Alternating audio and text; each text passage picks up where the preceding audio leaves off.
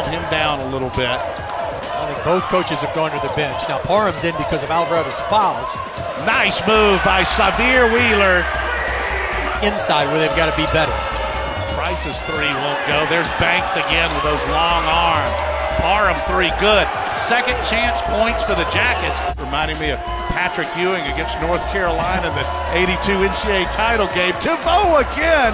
Well, he's reminding me of Larry Bird or Reggie Miller stroking the three ball. He's one of those guys, too. It's got to frustrate you as a defender. Doesn't even look like he's going that hard, but he's always open. There's Hammonds.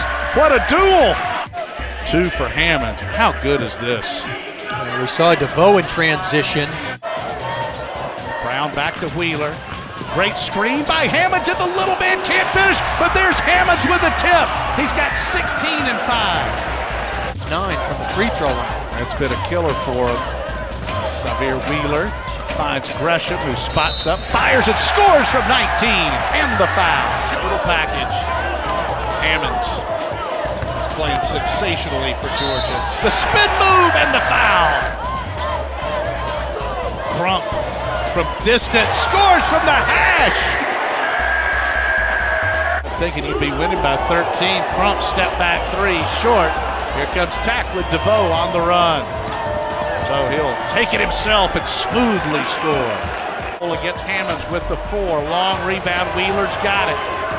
Georgia staying aggressive. Wheeler lob. Kamara with a jam.